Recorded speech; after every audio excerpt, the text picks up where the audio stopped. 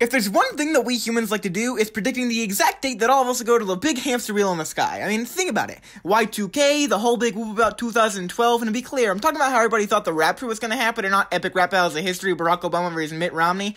Point being, we've been looking forward to dying for a while now.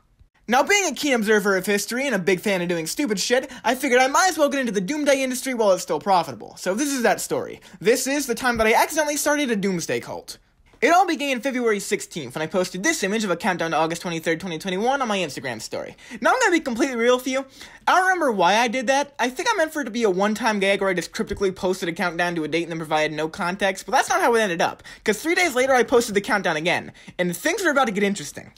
After I posted the countdown for a second time, I had a few people DM me asking me what was going to happen on August 23rd, a question which I responded to with a different answer every single time.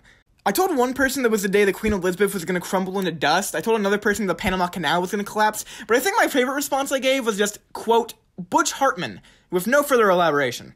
Over time, more and more people became invested in the nonsensical lore of August 23rd. With every new countdown posted, more people grew to believe that the world was indeed going to end.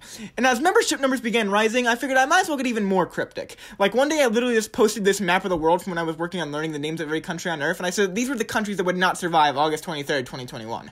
One person asked if I was talking about the green countries or the red countries, a question which I provided no closure to. As August 23rd drew closer, the thought that maybe I was correct in my prediction began taking a toll on my mental well-being. I became erratic, and the countdowns I would post quickly became long-winded rants. It all started with a small shot towards former President Richard M. Nixon, but then I started talking about actual shots taken at John F. Kennedy. And then for some reason I started targeting Howie Mandel, of all people. I think the strength of these political ramblings is probably when I started spouting off Skyrim dialogue alongside a picture I made in Photoshop class. Finally, August 22nd had arrived, and after posting one last countdown accompanied by a picture of a Choco Taco, the day of reckoning was upon us. And nothing happened. I mean, stuff happened, I'm sure of that because me and my friends had the news open all day to see if something big happened, but the world didn't end. Obviously. But I didn't let this deter me, and about 2 months later, like any good salesman, I simply started the countdown up again, except this time for next year. What's gonna happen on August 23rd, 2022? No clue. But that's life, huh? Anyway, I hope you enjoyed, and peace out.